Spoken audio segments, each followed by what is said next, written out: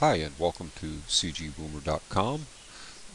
This is Hans Eriksson, and I want to welcome you to day 16 of my work in progress in making my short film to ultimately end up with a logo and a web header. This will be part 3 of my second prop, which is my laptop computer.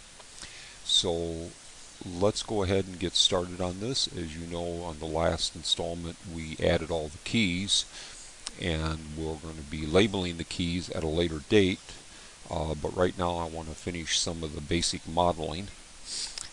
So let's go ahead and get started with that, and I think today we're going to work on the top.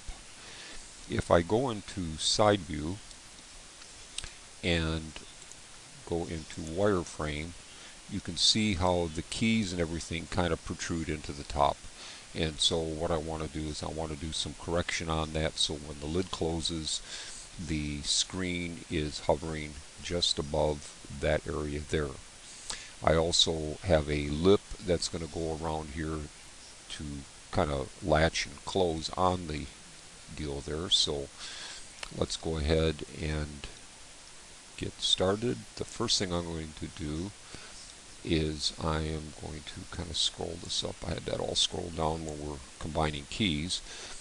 Is I'm going to take this lid and I'm going to rotate it a minus 90 degrees, so it's going straight up and down. And go into front view, and let me go ahead back into solid, and I'm going to kind of just rotate that just a little bit like that so I can kind of see what I'm doing. I am going to hit tab to go into edit mode, and the first thing I'm going to do is I'm going to add a loop. So let's go Control R and add a loop, and I'm going to bring it to right about there. And then I'm going to hit Control R, and I'm going to add 2 loops, and I'm going to kind of zoom in here, and I'm going to hit S and Z to constrain it on the Z-axis, and I'm going to expand it out to where I've kind of got where this is kind of triangular right here. That's about what I want. Okay. Let me go into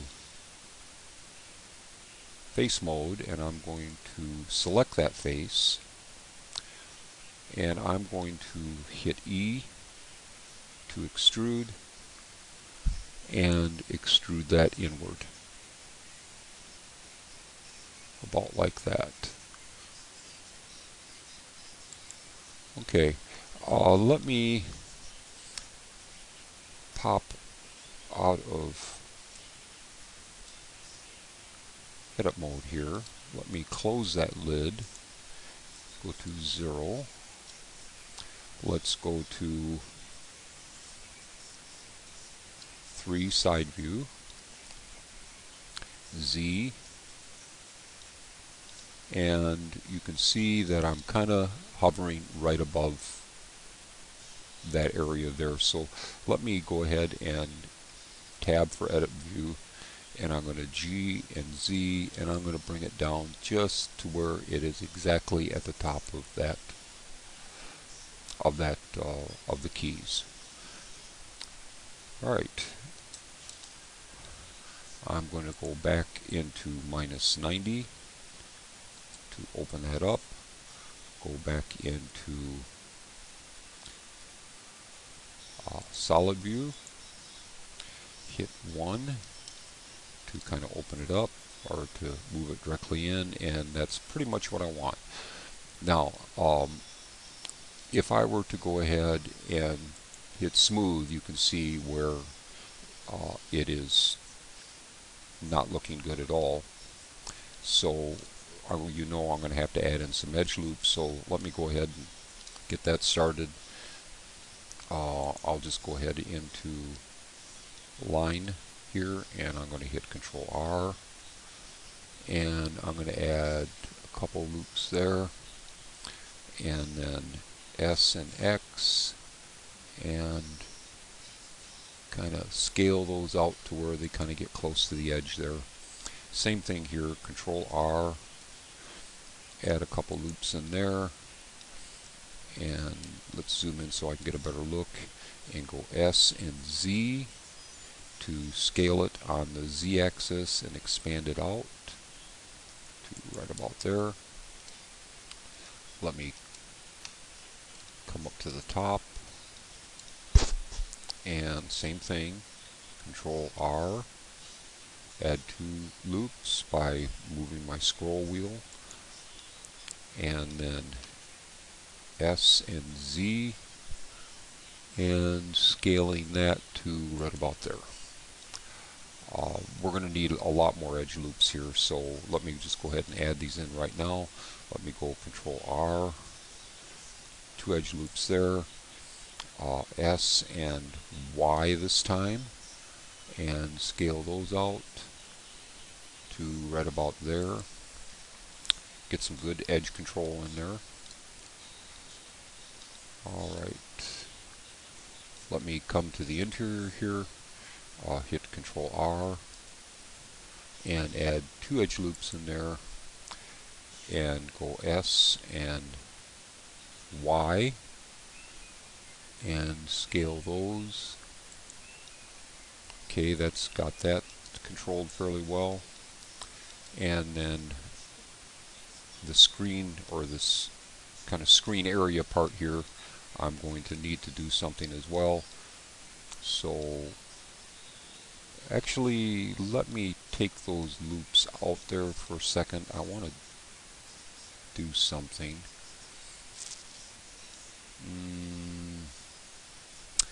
Let me just go Control Z. Control Z. I want to grab these loops here, and I want to scale them in just a little bit so that it isn't so straight up and down. So I'm going to hit S. I'm going to scale it by excluding the Y-axis because I don't want it to be going back, so I'm going to hit Shift Y, and I'm just going to kind of move it like that just a little bit so that you can see that it's kind of beveling in a little bit, and I think I'm going to like that a lot better.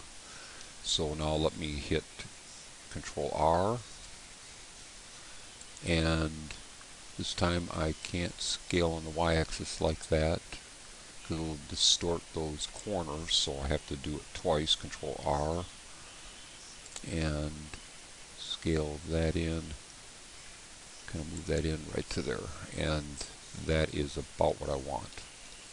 Now if I hit Tab, you can see where that just looks a lot better.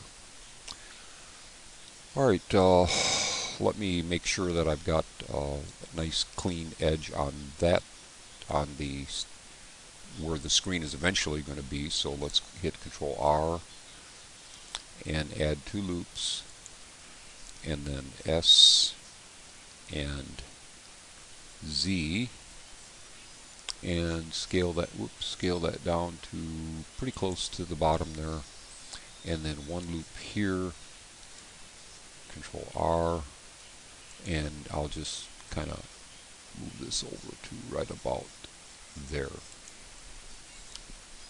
Alright, tab back into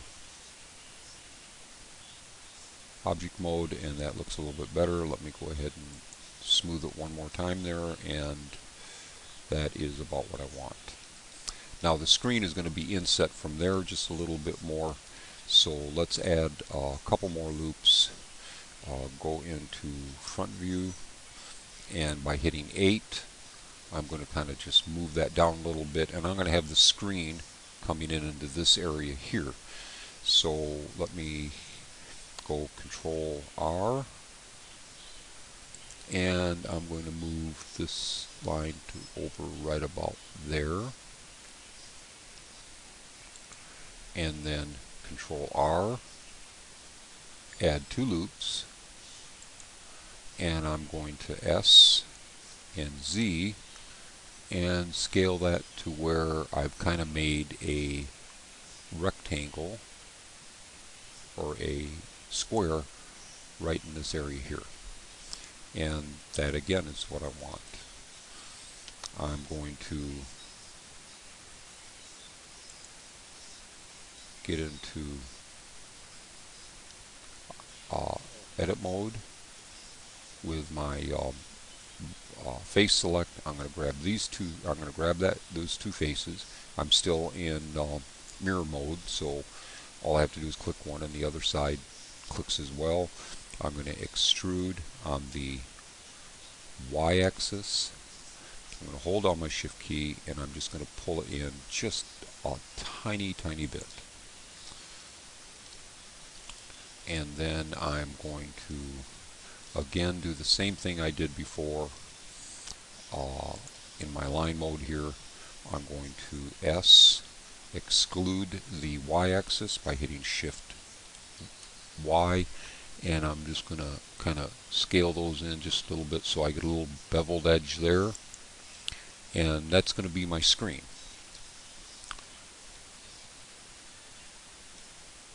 And I'm going to have to add some control lines in there, so let me go Control R and add 2 loops, and S and Z, and well, that's not working that time. That's because I think I got some bevels in there. So Control R, or excuse me, Control Z, Control Z to kind of get rid of that. I'm going to go Control R, and I'm just going to slide that loop up to right about there. Control R, and slide that loop down to right about.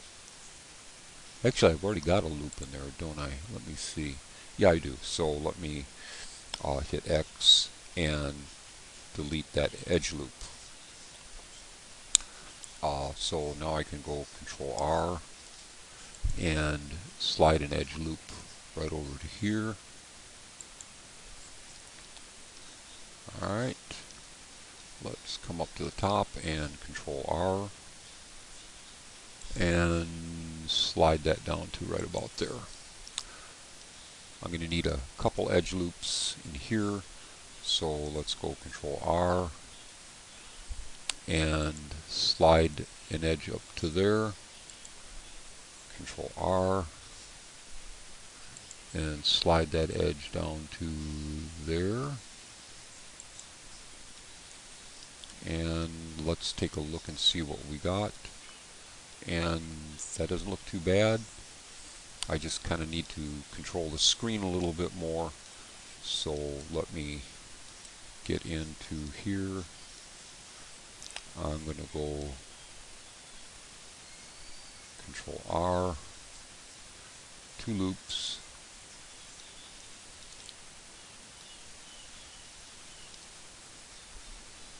and S and Z, and scale that down to right about there.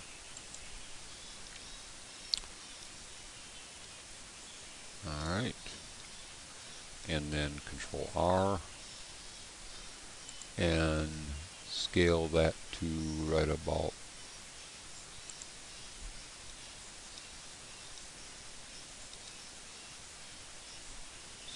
G and X. I'll move it to right about there. Alright, not bad at all. Let me excuse me. And that's pretty basically the shape of my screen. I'm not going to go a whole lot further. I'm going to go ahead and apply the mirror modifier, seeing as I don't need it really anymore. I don't need to really add any multi-resolution to it, but I can. just to maybe clean it up just a little bit. So I'm going to hit multi-resolution. I'm going to subdivide it just one time, and that smoothed it out quite a bit. Make sure that I'm perfectly smooth on everything, and that's looking just fine for me. The one edge loop that I don't really need anymore is right here. That was only there for my, to kind of control my center between my two mirrors, so I can hit X and delete that edge loop. And that just takes out 48 vertices, so that was kind of nice. And in fact, let's look here and see if I can do the same thing here.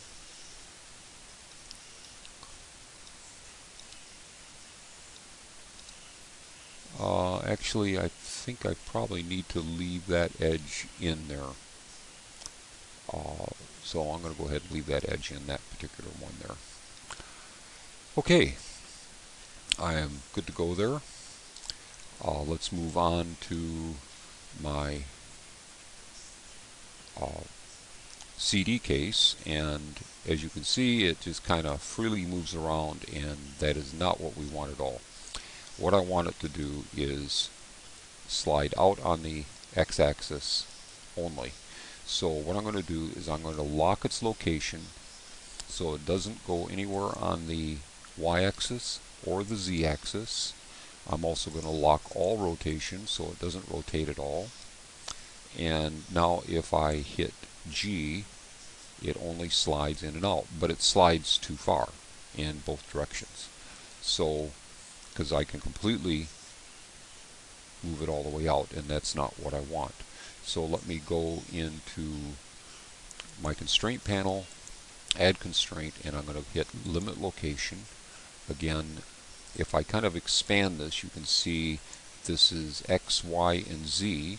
So I'm going to lock all of the, by looking up here, my locations are 0, 0, 0, 0. So I'm going to leave those defaulted like that. My minimum, okay, if I pull this out, you can see that it pulls out in the positive X direction. So I'm going to say my minimum will be 0. Let me go into top view, Z for wireframe. Now if I move this out, G,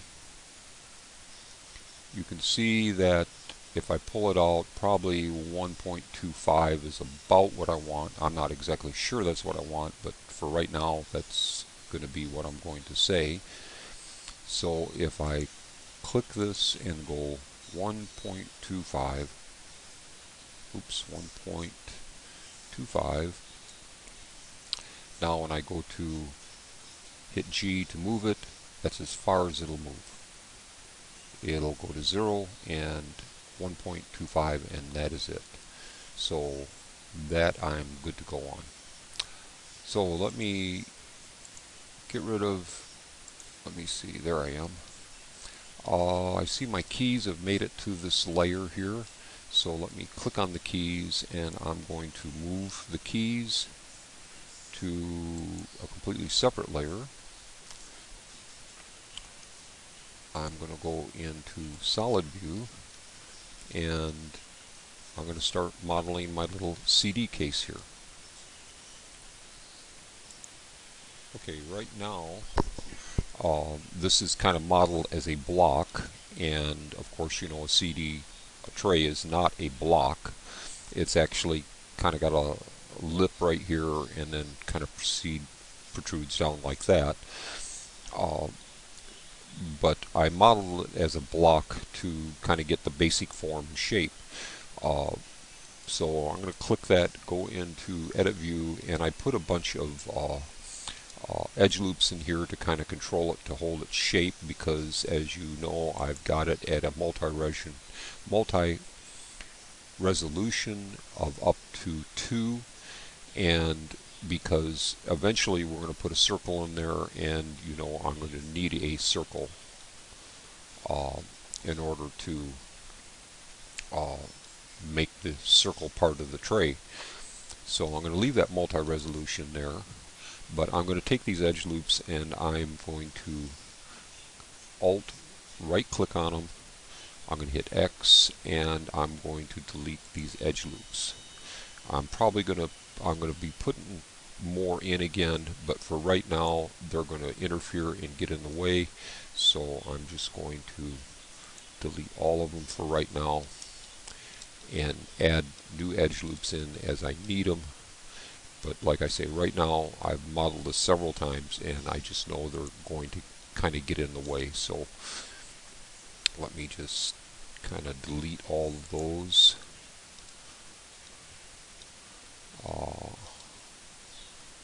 Alt, click, X, edge loop. And now I got just a basic cube. If I were to go into object mode, you can see that it distorts terribly, but we're going to fix that right now. So first of all, let's go ahead and add one edge loop, Control R, and I'm going to move it over to about the thickness of what I want that lip to look like. And that's going to be right about there. I'm going to go ahead and I can stay in line mode here. I'm going to click this line, this line, this line, and this line. And I'm going to extrude.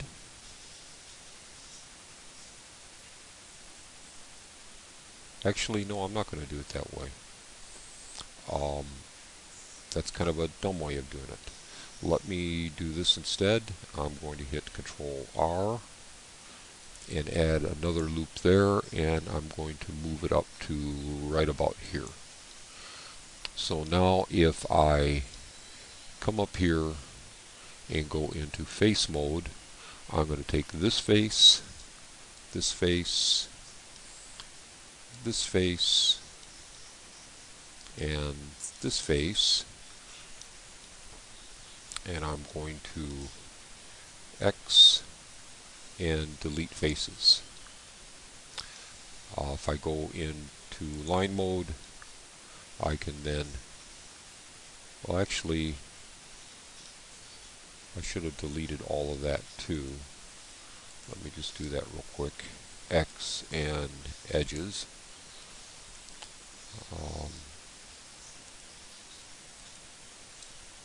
X edges. There we go. Had some double edges in there, so I'm glad I did that. I'm going to grab this edge and this edge, hit F and create a face. I'm going to hit this edge and this edge, hit F and create a face. Now that is exactly what I want.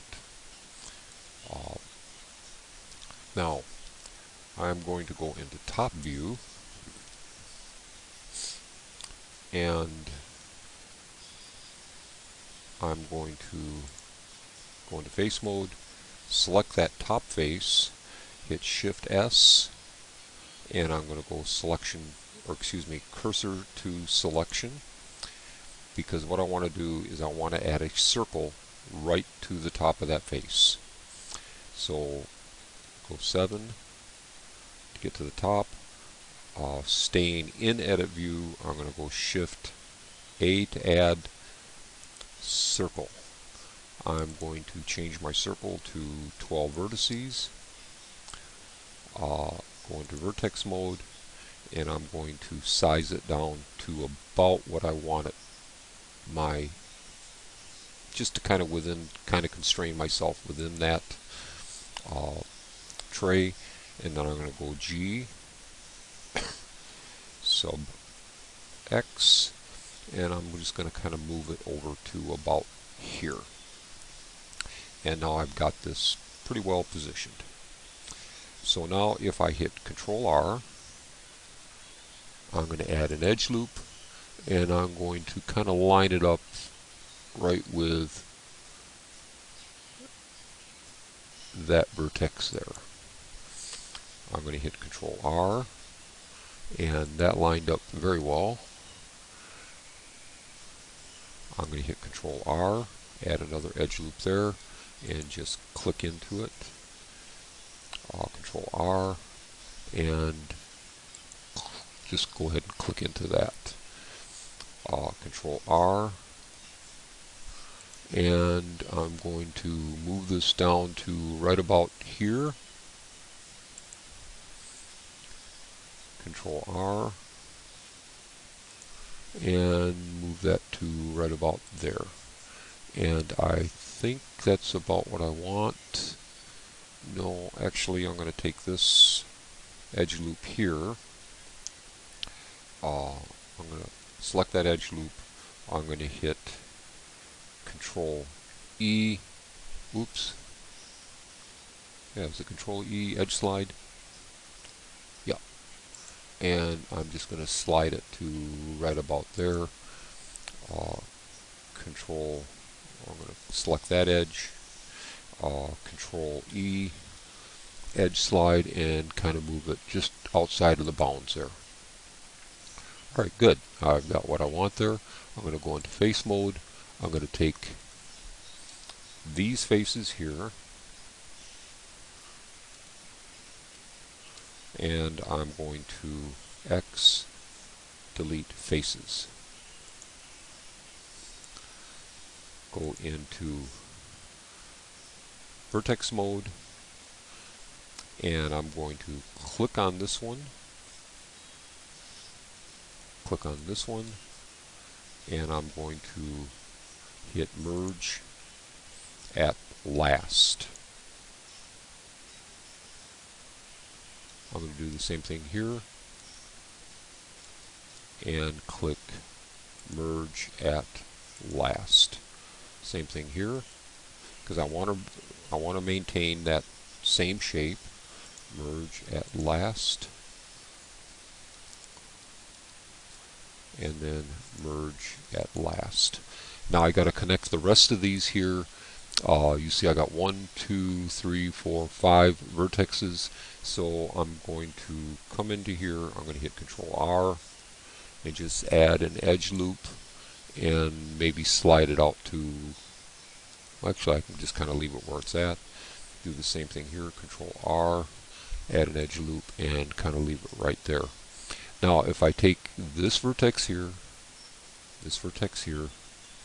merge at last, you can see that I still have made a polygon.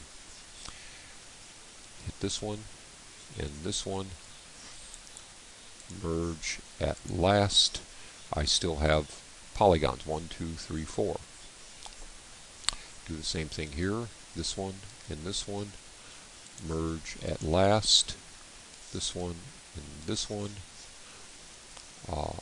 whoops, merge at last. They may not be pretty polygons, but they're polygons nonetheless. Merge at last, this one and this one, merge at last. I'm going to go ahead and, that's good enough. Everything will live. Everything will be just fine. Actually, I could take, let me see here, kind of make this look a little bit better. Let me hit Alt, see if that works.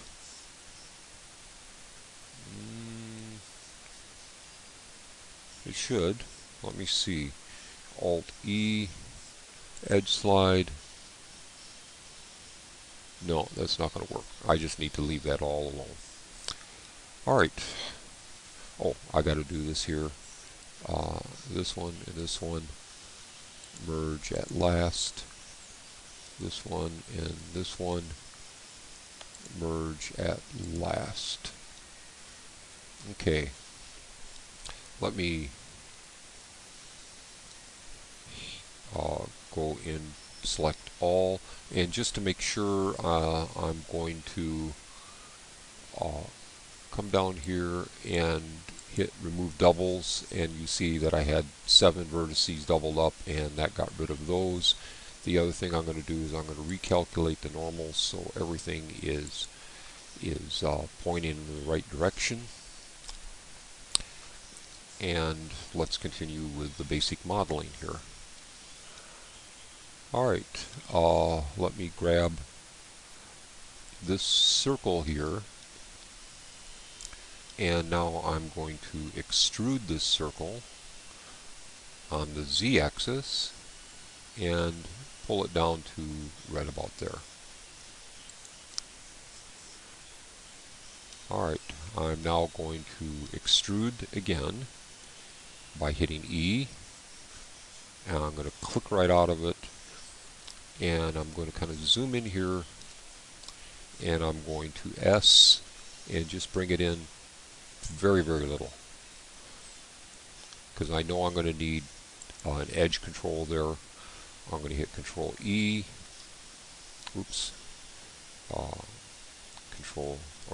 E to extrude again, S to scale and go about halfway. I'm going to hit E again, click out of it. I'm going to go merge at center, and I've got my CD slot, so to speak. I just need to finish up with my edge loops here to kind of control everything. So let's go ahead and get started on that. Control R, add 2 edge loops here, S and Z, scale them on the Z-axis, bring them up to about there. That takes care of that. I'm going to need a couple loops in here. Control R. I'm just going to add 2 loops. Scroll up on my mouse wheel, just 1 slot, and that'll take care of that. I'm going to go Control R and add 2 edge loops here. I don't really need it here, but I'm going to need it in here. So let's go ahead and hit S and Z and scale those to right there. Alright, that looks good. I'm going to need an edge loop coming across here, so let me hit Control R. And this is all kind of kinky looking right here, but the way we can do that is if I just kind of bring it in right about to there, and then hit S, X, and 0, you see that straighten that line right up. And I know that kind of kinked that a little bit, but that really doesn't matter. Let me come over here. Well, let me see. Alright, that looks good. Let's come over to this side over here. We'll hit Control R, add an edge loop, scroll it down to right about there, and again hit S and X and 0, and that straightened that one out. I'm sorry, we just had a little interruption. My granddaughter is potty training, and she just came to tell me her achievement. So let me go ahead and continue on here. We're going to have to add some edge loops right in here. So let's go Control R, and I think this will work, and go S and Z, and get that control in there. Let's go ahead and look in object mode, and that does not look too bad at all. I think I'm going to fly with that. So let's go ahead and bring everything back. Take a look here, and let's grab this and move this out, and you can see that I've kind of gone too far now. I just kind of guessed at how far it should come out. Actually, hold on 1 second, please. Okay, sorry, I had one more interruption. So let's go ahead and go into top view here, and whoops, and kind of position ourselves here. We can kind of collapse this a little bit. Don't need it quite that big. and let's hit G and kind of move that out, and actually right about there wouldn't be too bad. And as you can see, the x-axis, if you look up here, is about 1.1. So let's go to our constraint panel over here and just change that value to 1.1. And now when we go to open and close, it opens and closes just about that far. It's fairly well limited. Alright, now if we hit Alt R, excuse me, on our, or excuse me, Alt G, it snaps right back into place. So let's take a look at our model here. We'll take this and we'll rotate it all the way open. We'll take our CD and grab it and move it out all the way, and this is about the state of what we're at in this tutorial. My screen still doesn't look perfectly right to me. Let me see. No, it's okay, I guess. Yeah, it's okay. It's just some of the shininess in it. Let me try one thing here. Let me tab in here. Let me hit Control R and put a couple loops in here, S and Z, and I'm just, whoops, I need to be at, going here, I need to be at 90 degrees here, minus 90 for that to work. Go back into edit mode here, go S and Z, and just go maybe about that far.